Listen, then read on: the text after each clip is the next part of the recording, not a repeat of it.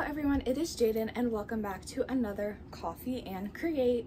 Haven't done one in a while. And this time I didn't go anywhere to buy coffee and I didn't even make it. I just used the stock brand pumpkin spice coffee, which I typically don't like those like pre-made coffees that are already mixed with like the milk and stuff. But the stock brand ones are pretty good. So I picked this one up at the grocery store.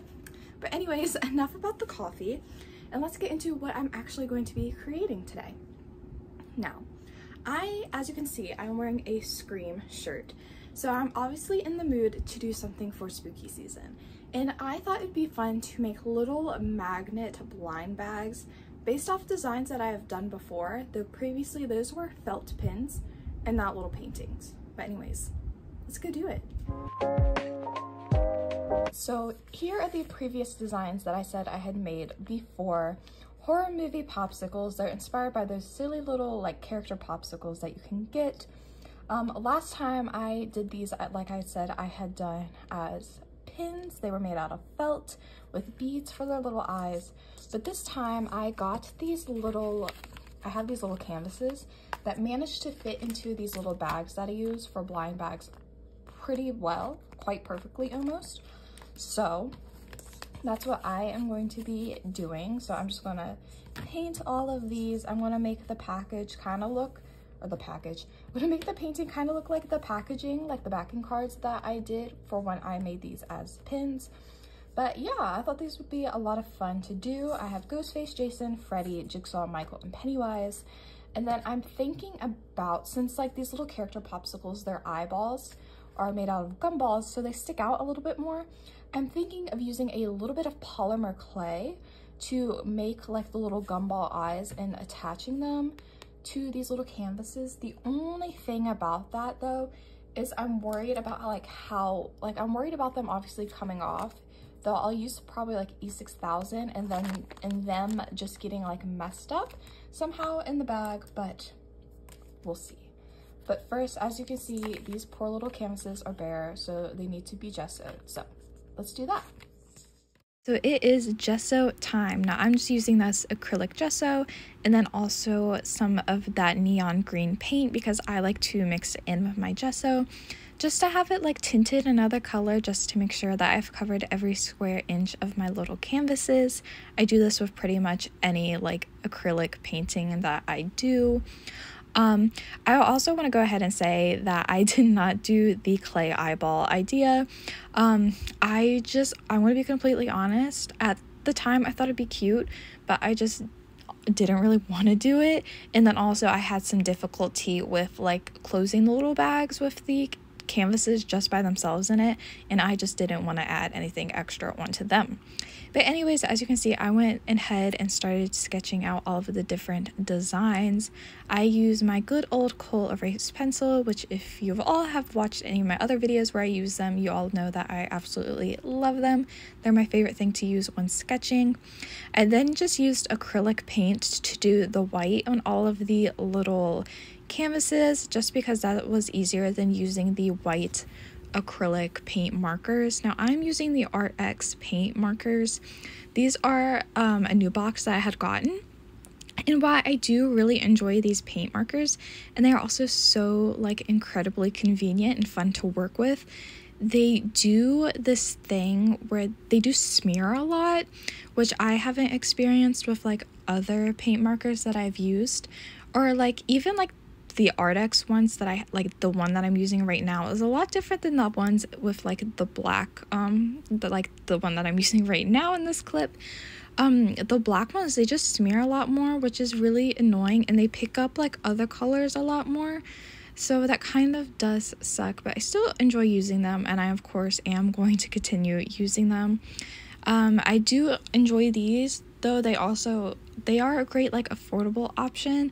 And then they also, like in this particular box that I'm using, they do have a lot of different colors. They're very fine tip, which I enjoy. But anyways, as you can see right now, I'm making the Freddy Krueger popsicle. Now with each popsicle, I went ahead and I kind of did the same, or like the same thing for each one. Put down a base color did some sort of like shading, if you will, and then added highlights, of course, just to make them all pretty and shiny.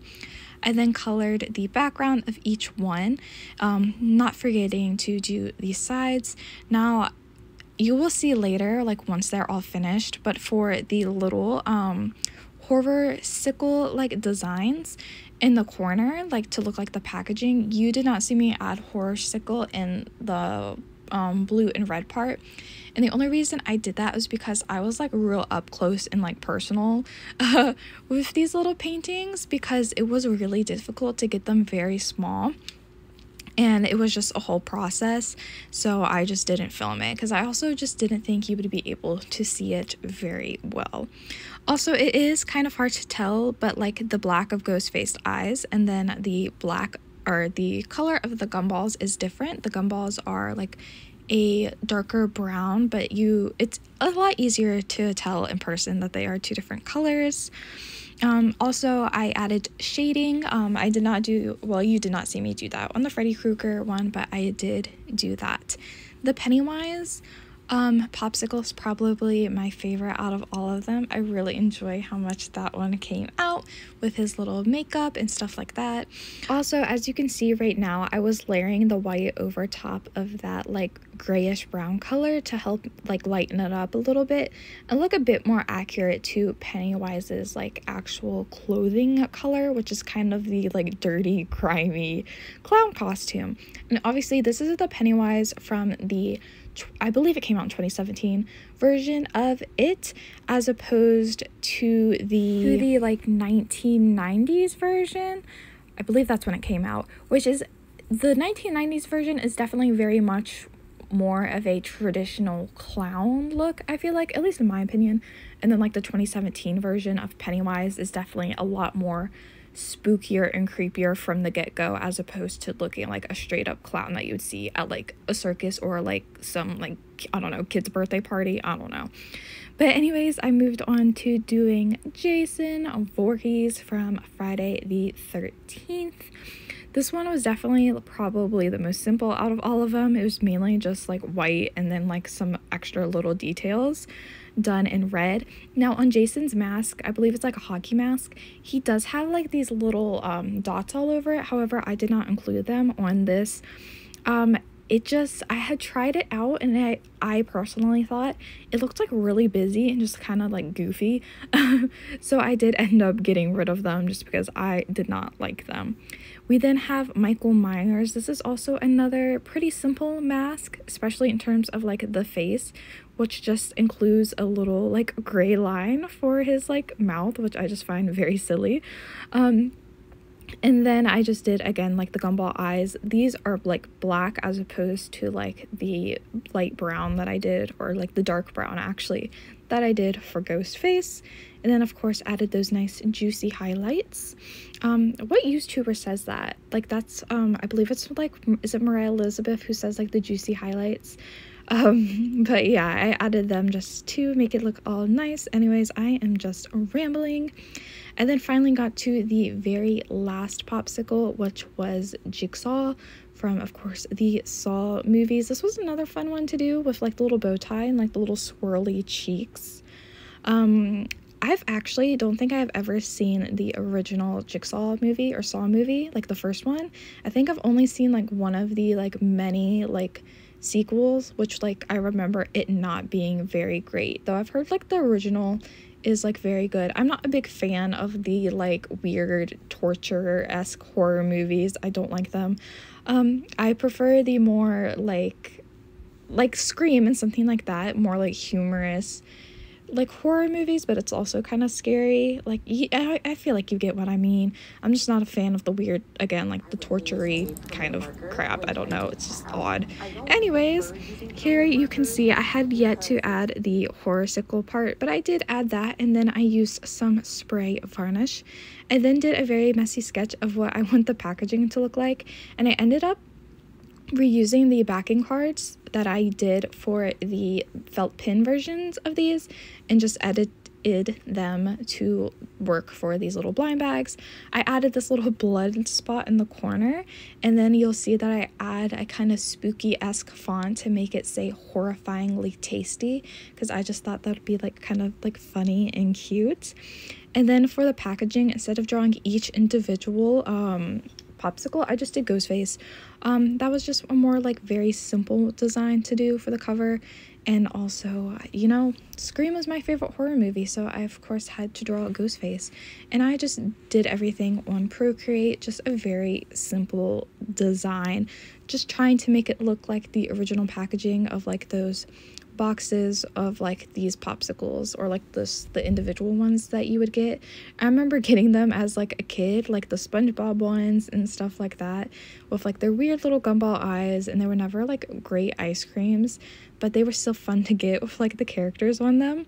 And I think the fact that the characters were also like not perfect was like part of their charm, which is also why like none of these look like entirely perfect. Like they're kind of like melty, and like the eyes aren't really where they should be and stuff, and that's just of course to make them look how they would look like if you pulled them out of a package. They would not be perfect at all. But again, I added the process of doing the digital drawing was of course like pretty much the exact same process as doing them traditionally, with shading, highlights, base colors, all of that good stuff. But here is the finished cover. This would be going on the front of the bags. And then I drew each individual popsicle, and they went on the back, and then each individual popsicle will also be printed out to go in the little bag with the painting. Now here I'm just using my little like cutter thing to cut everything down. I didn't get the like print or the size exactly perfect, so they are a little big, so I did actually have to trim them down quite a bit, but I got them to work. And then here you are seeing me struggle trying to peel it off. I'm so like bad at like peeling the sticker paper, but I eventually was able to do it, and just went ahead adding all of the stickers to the bags so that they will be ready for all of their little paintings. Now here are all the finished paintings, and as you can see, I also added the name of each character to them, and then cut off strips of this like magnet like stickers that I could add to the back of the paintings. Now I originally thought I would only just need like the 2 strips, one on the top and one on the bottom.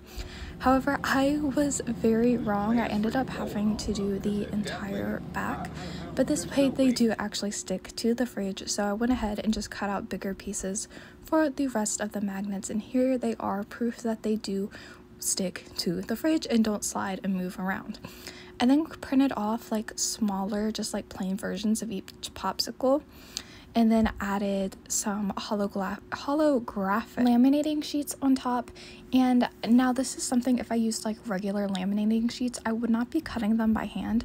However, my like Cricut freaks out with the hollow like laminating sheets, so I had to do it myself. Anyways, I just went ahead and packaged up all of the little blind bags, and then they are done. Here they all are, nice and ready to go. You can see a little bit of at the top that the painting, like you can see the yellow through it, but that's okay because you can't tell which character it is. But anyways, thank you all so much for watching, and I hope you enjoyed this video. Alright, so I am back. I realized there was one last little thing I wanted to do on the outside of the packaging for these blind bags. Did I really need to film this? No, but I thought I would show y'all anyways. So I used a paintbrush, dipped it in some of this like maroon paint, and then just kind of like flicked it so I could get paint all over the packaging of the blind bags. And after making a mess all over like my hands and like my work area, each little magnet packaging now has its final finishing touch.